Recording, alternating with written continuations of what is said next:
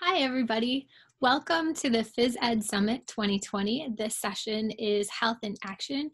I am Allisha Blanchette. I teach at DC Everest Senior High in Weston, Wisconsin, that's central Wisconsin.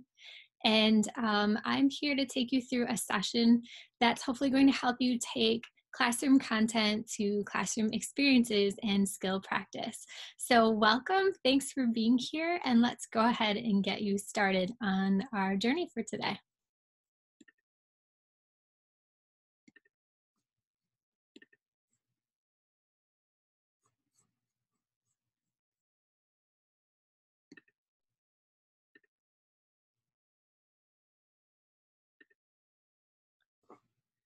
All right, here we are, health in action. What I'd like to do is kind of what I've already told you, we want to turn some content into some skill practice. What that allows us to do is some really great teaching strategies. So we're going to implement developmentally appropriate and challenging learning experiences for our students. We are going to work on engaging our students in critical thinking and creativity through doing rather than just sitting and getting, which we know they don't like to do. And honestly, a lot of us don't like to teach that way as well. So we're going to try to use some tangible learning strategies to help develop their understanding as well.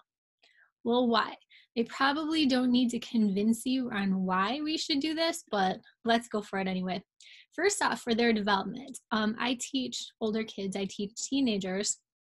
And so making sure that everything that they're doing is developmentally appropriate is super important because it helps them with the connection to the learning.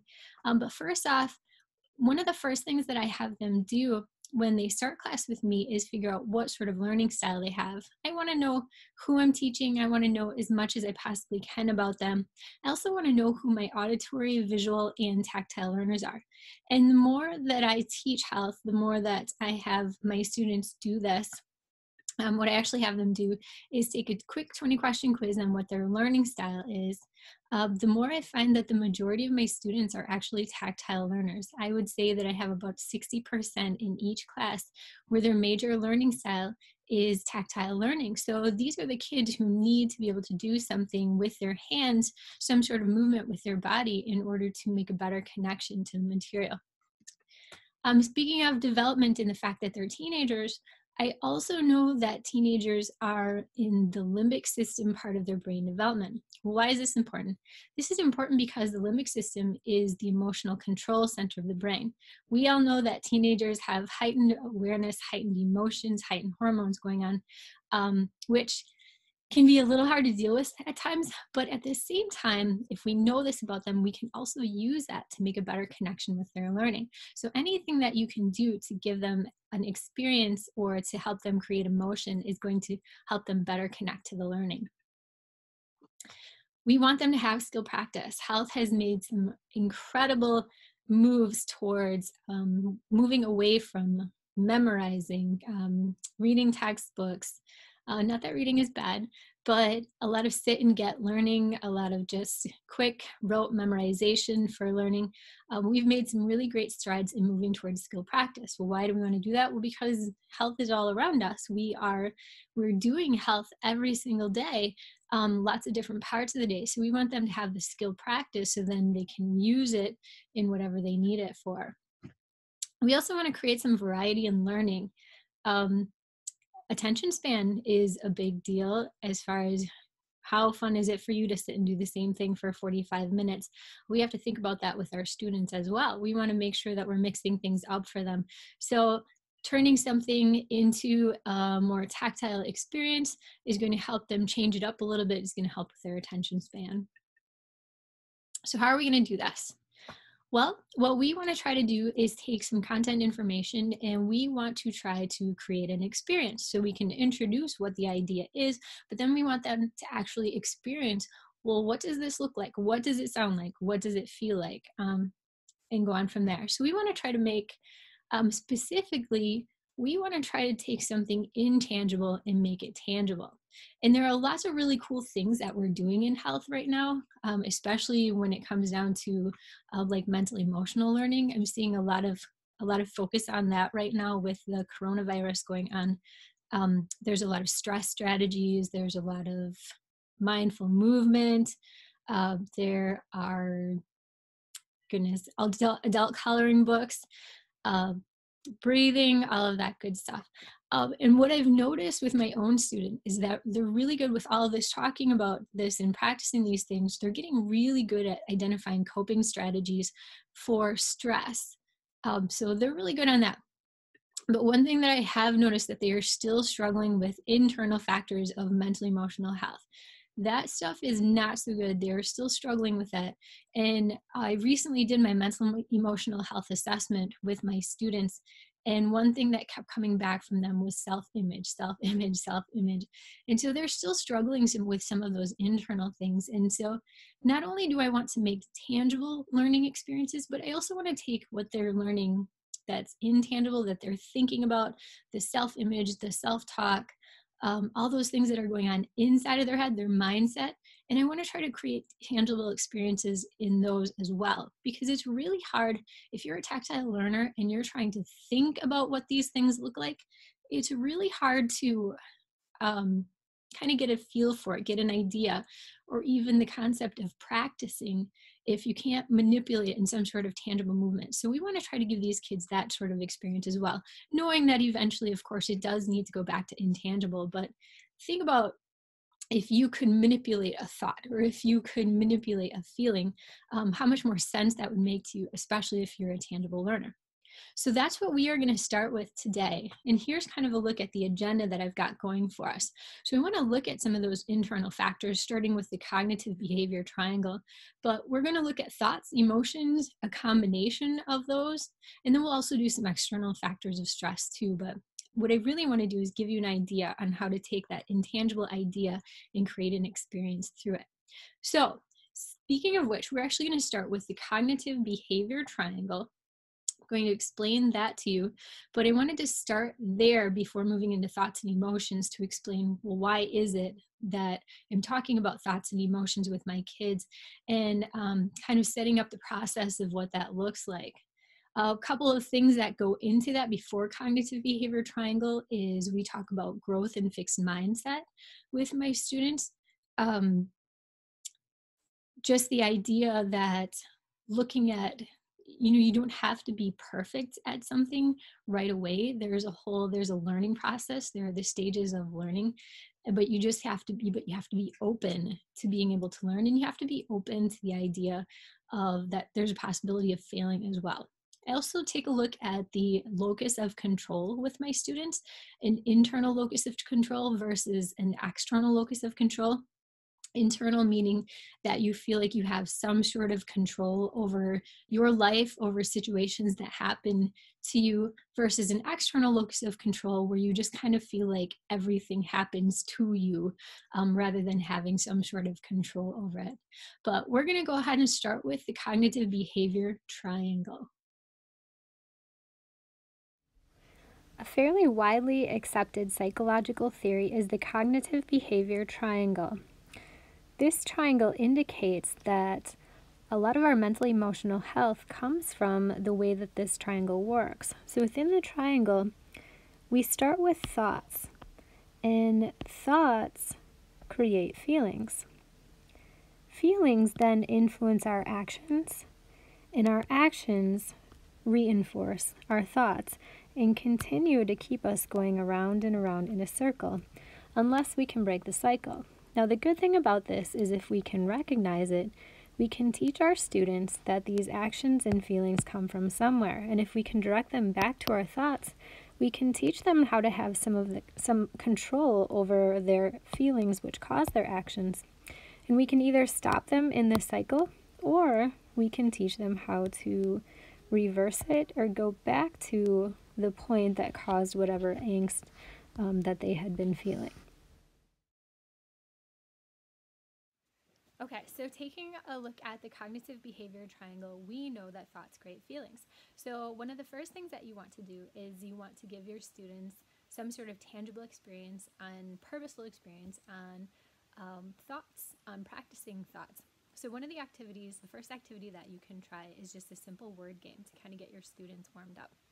And so this word game is played with one other person, and all you have to do is intro with a word, and then the first person intros with a word, and then the second person thinks of the first word that comes to mind based off of what the first person said. So I have my son Brendan here with me to show you how this game works, and I'll give you guys some time to try out this game as well. So Brendan is here, and we're going to play this little word game, okay? So Brendan, are you ready? Yeah. Okay. Dog. Cat. Lucky. Zoe. Black. White. Whiteboard. Marker. Purple. Red. Badgers. Football. Packers. Vikings. Ew. My word is ew. Vomit. I think we're done, so you can see how this goes.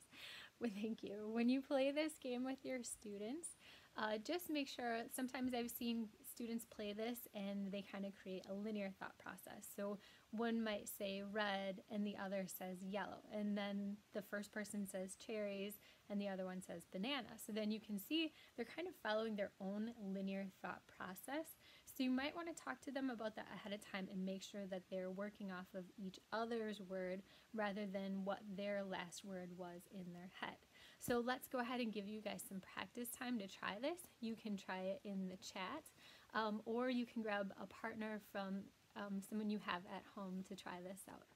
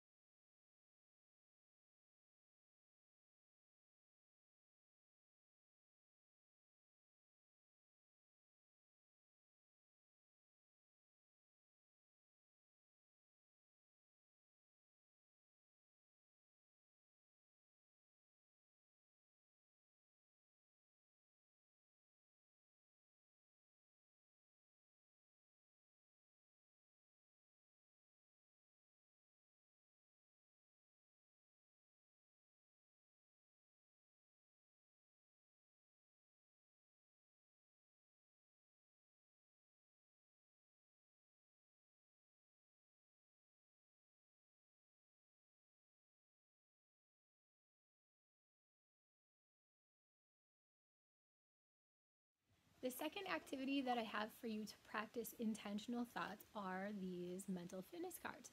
Now, I actually found these when I was proctoring a test with my creative writing teacher and I was just kind of glancing around his room. So I would highly recommend checking out your creative writing teacher's room because they always have lots of cool things that really dig into the senses.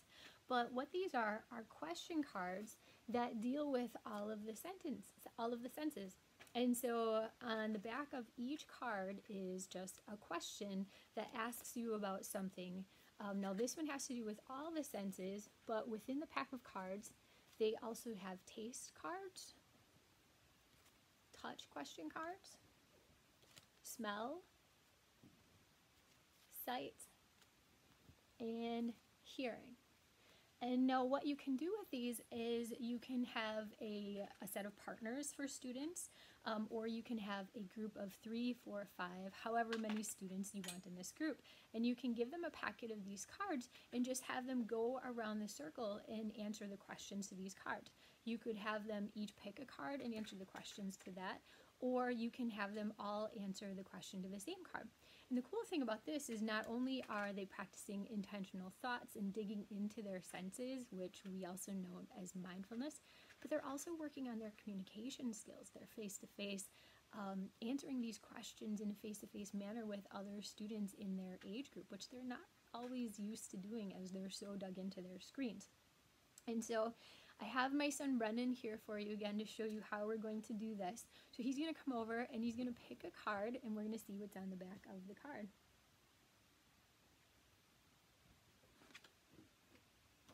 Do you want to read it? Some foods have an unmistakably strong taste. Can you name 3? So he picked a taste card. And go ahead. Mustard, grape juice, and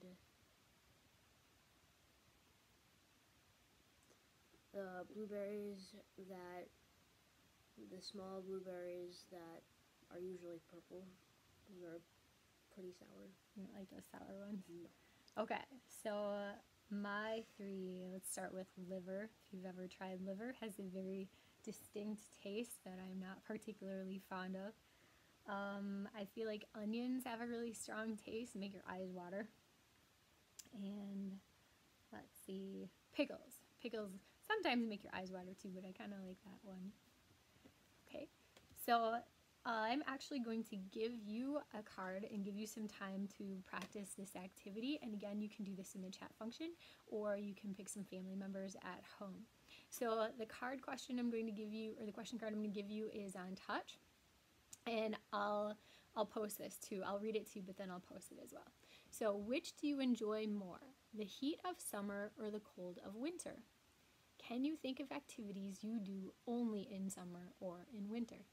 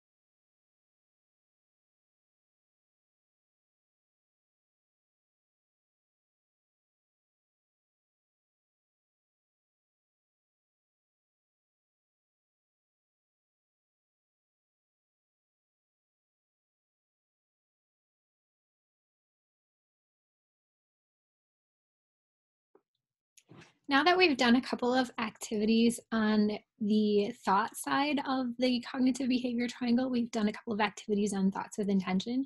We're going to switch over to the emotion side of the cognitive behavior triangle. And I take this kind of slow because people can be really uncomfortable with emotions and with expressing them, and especially in a class of 30 of their peers. So the way that I start this off is with this book, My Many Colored Days by Dr. Seuss. This book, it defines different emotions by colors. I'll read it to you in a second, but it just kind of gives them a first way to express their emotions in a safe way, in a not so safe environment, kind of a risky environment. So I'll read that for you in just a second. This is My Many Colored Days by Dr. Seuss. Some days are yellow, some are blue. On different days, I'm different too. You'd be surprised how many ways I change on different colored days. On bright red days, how good it feels to be a horse and kick my heels. On other days, I'm other things. On bright blue days, I flap my wings. Some days, of course, feel sort of brown. Then I feel slow and low, low down. Then comes a yellow day, and whee! I am a busy, buzzy bee. Gray day, everything is gray. I watch, but nothing moves today. Then all of a sudden, I'm a circus seal. On my orange days, that's how I feel. Green days, deep, deep in the sea. Cool and quiet fish, that's me. On purple days, I'm sad. I groan. I drag my tail. I walk alone. But when my days are happy pink, it's great to jump and just not think.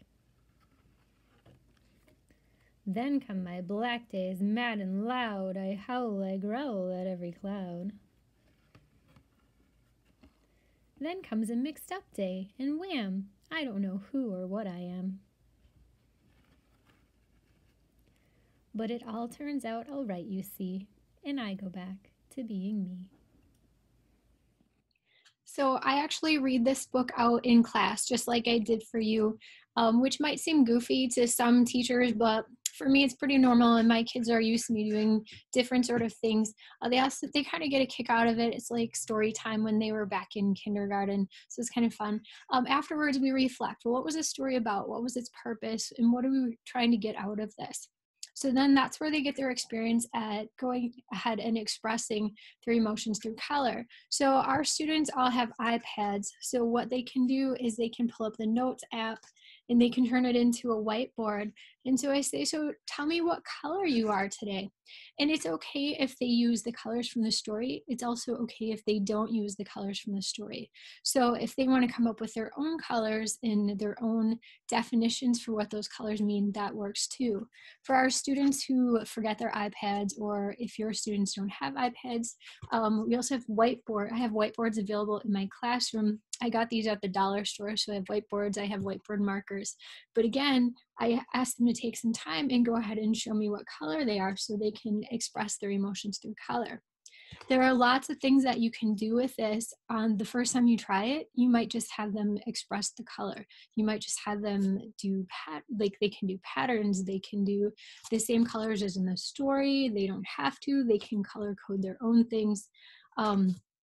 The next time that you try this, you can have them, at the beginning of class, you can say, okay, tell me what color you are today, or show me what color you are, or write it down, or whatever. And then you can have them pair up with somebody and tell them why they're that color for the day. You might want to take that a little bit slow because, again, we want to make this a safe way to express emotions, and kids might not be comfortable right away expressing those emotions with someone else. So you could let them partner with someone of their choice. You could have them get up and move and find somebody else. The other thing that I like about expressing through the whiteboard or on their whiteboard is, again, they're getting another tactile movement. So they're getting a sensory sort of feeling of using the marker on the whiteboard. So you're giving them another hands-on experience. Once you get your students situated in this activity and trying this activity, you can then use it throughout the rest of the semester just as a check-in point with them. So at the beginning of the class, you can have them come in and say, all right, get out your whiteboards or grab a whiteboard or whatever and show me what color are you today, what color you are today. So that way you can check in with them and you can see where are they in their day, how's everything going. And you don't have to make a big deal out of it. You don't have to have them tell you every single time what they're feeling, why they're feeling that way. But that also gives you an opportunity to see where they're at. In those kids who are maybe the brown or the purple or the black, you want to make sure that you check in with them throughout that class period just to see how everything's going, if there's anything that you can do for them. All right, I'm going to go ahead and give you some time to try this. So I'd like to know, what color are you right now? So if you could grab a piece of paper and some markers or a whiteboard or your phone or whatever. You don't have to remember the colors that were in this story. You can use your own colors, but go ahead and give it a try.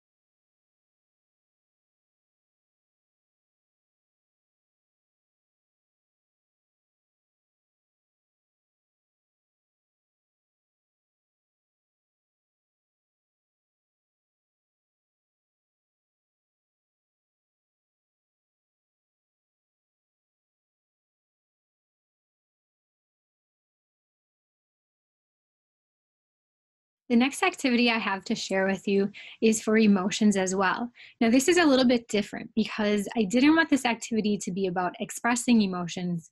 What I wanted it to be about was dealing with emotions, manipulating emotions. So I thought really hard about this and was like, well, what is something that's tangible, that's like emotions? And I got really stuck on elastic bands.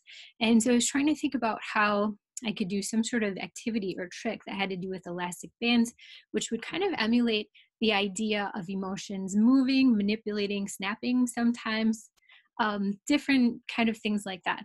And so what I came up with was actually having students practice with elastic bands, and I wanted them to manipulate the elastic bands. And I remembered from way long ago, Cat's Cradle. And some of you, a lot of you have probably played Cat's Cradle. Some of you maybe have not played Cat's Cradle, but I can tell you one thing, not a lot of our students have played Cat's Cradle. This is something that was kind of a new exposure to them.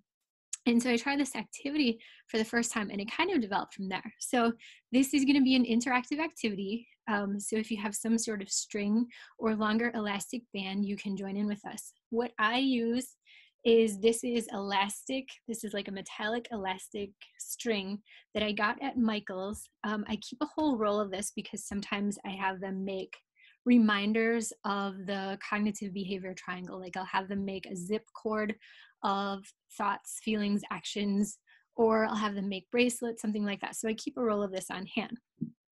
And so what you can do with that is you can cut off a long piece and bring it to the ends, and you can tie it together. So you have one big elastic loop. And I would suggest trimming off these little ends right here because they kind of get in the way of Cat's Cradle. So once you have enough string for about half your class, because you're going to put this into a partner activity, you are ready to go. And you can do this a few different ways. And you can offer to your students how they want to learn this as well.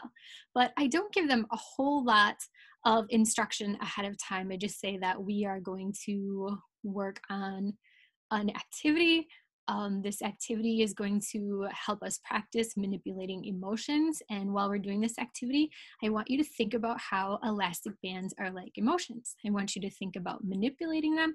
I want you to think about the transfer from person to person. I want you to think about if you're not careful with them, what happens when they snap. You can give them a whole bunch of ideas to think about while they're trying this activity. The second part of this activity is kind of a bonus because most of your students are going to be learning this for the first time. So not only are they working to manipulate emotions, they're going to start to feel some of the emotions while they're learning something for the first time. And the idea of the stretchy band makes learning the game just a little bit harder, which might increase their emotional output just a little bit more as well. The other thing that you can do with this is you can offer them some options. You can offer to teach yourself in person with the kids. You can give them an option of a QR code and they can learn from a website. Or if you do have some students in class who know how to do this, you can have them take their own group off to the side and work with it. So what I'm going to do is I'm actually going to call my son over here in just a moment. And then I'm also going to play a video that you can work with this at the same time. So you're not just trying to see us, because you can see it's kind of hard to see. So I'm going to start your video and call him over. So we'll be off to the side practicing this while you guys are working on the video. So if you can quick grab your string, get it ready to go, and join us whenever you're ready.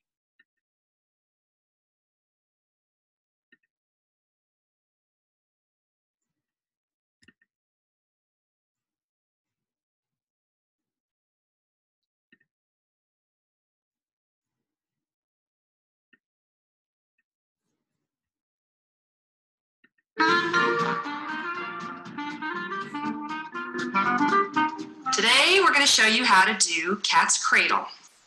This is a two-person string game that you play with a friend. And basically you are going to create 3 shapes over and over again and pass the string back and forth to each other.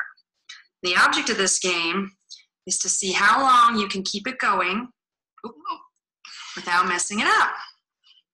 Okay, to get started, you're going to take your string loop and lay it on your friend's hands, and then you're going to pull it up from the inside and wrap it around the wrist once, and then do the same thing on the other side. Now your friend can open up her hands, and she's going to use her middle finger and pick up the string on the opposite wrist for each side.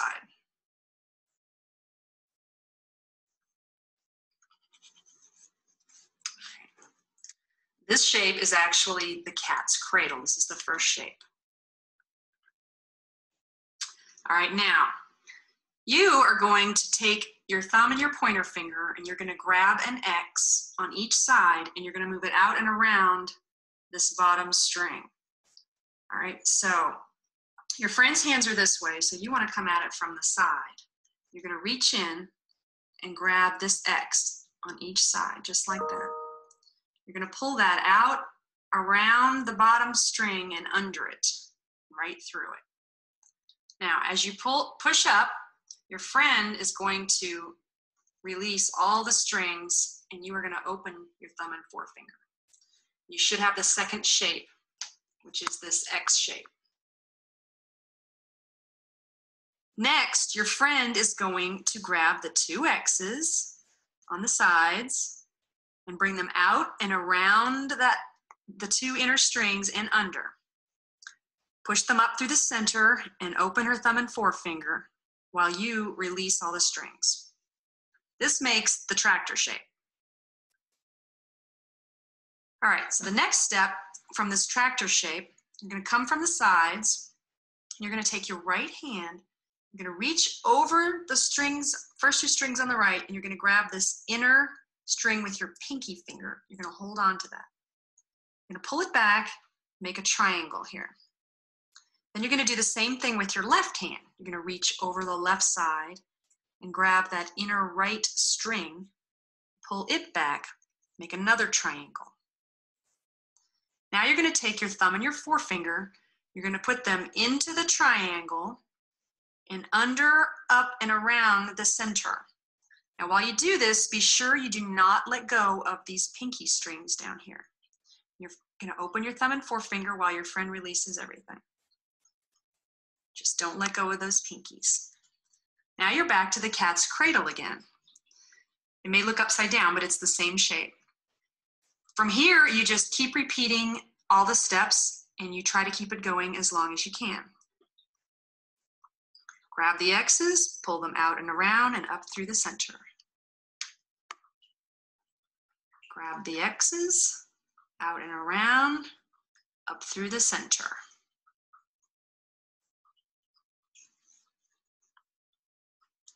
Up to the center. And you keep this going as long as you can. See if you can not mess it up. And it's sometimes fun to see if you can speed it up a little bit too.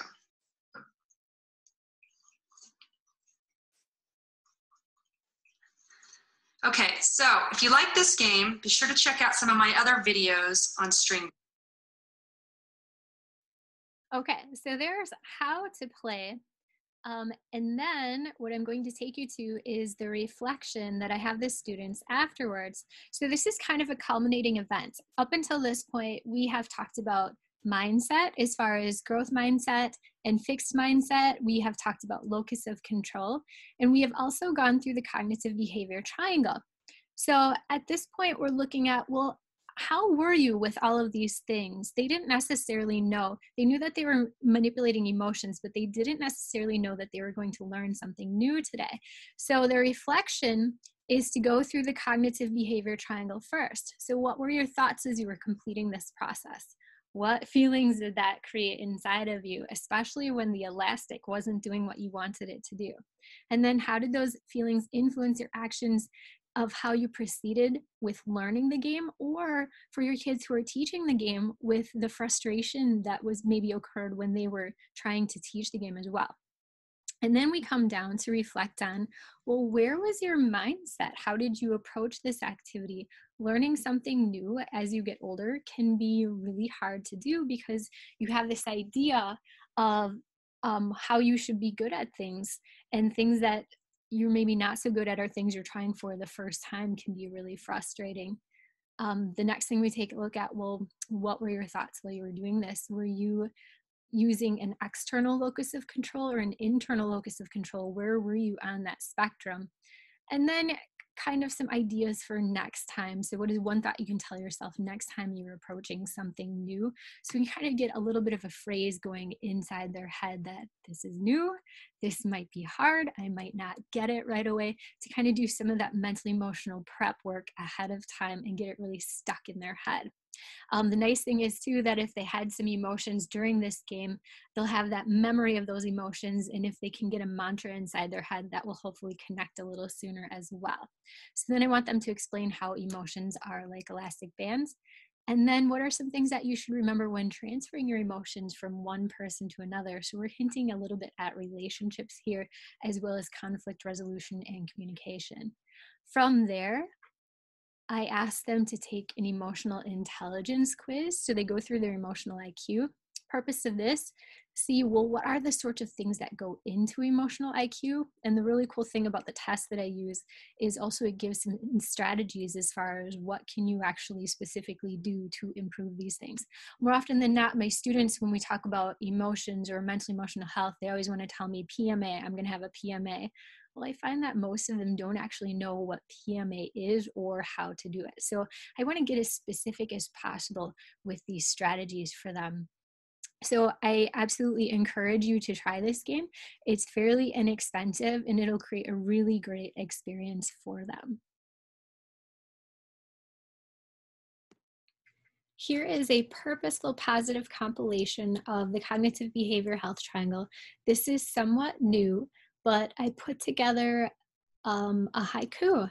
So the idea is to combine thoughts, feelings, and actions with mindfulness in motion.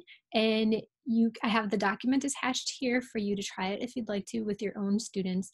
And you can learn more about it on Andy Milne's Slow Chat Health blog that I wrote for the microblog week. So haiku in health and PE, mindfulness in motion.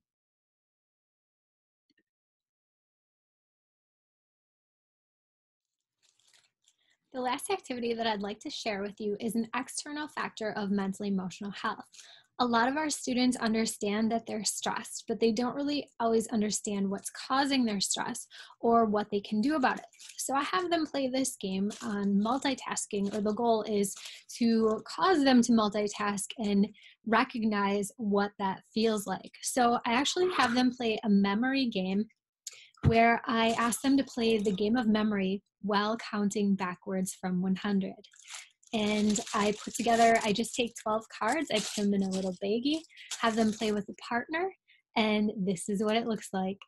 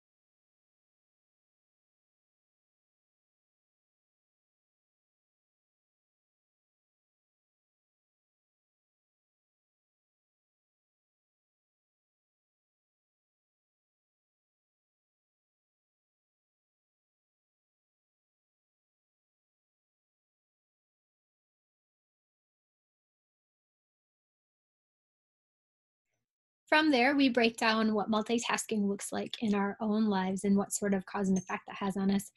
Then we do a visual, a much bigger visual than this, of what multitasking looks like when everything is swirling around. And then we practice some breath exercises to let everything calm down. And we do some external stress strategies like coloring, like games, just some kind of fun stuff. We do a progressive relaxation. The last thing we do is we make these little multitasking reminders, stress strategy reminders. And so these are just these little jars right here that I got on Amazon that the kids can fill with colored glitter, and I have some little animal beads in here and whatnot. And then they fill them up with distilled water. You can get those at any store. You can do a couple of squirts of glycerin, or you could do corn syrup. Throw some glitter in there, put the lid back on, and you've created your own tiny little mind in a jar. And so then the students can keep these. When they're feeling stressed, they can shake them up, they can practice some breathing, and watch as the glitter floats down to the ground. So I hope that I was able to give you some good stuff. that you can take and you can use in your own classes at some point. Here is my resources page. I have some of the documents that I use in my own classes, or where you can find some of the items that I use as well. So thank you so much for your time. Please feel free to reach out to me with anything that you need, or if you'd like to break something down or talk about it or whatever. But thank you so much.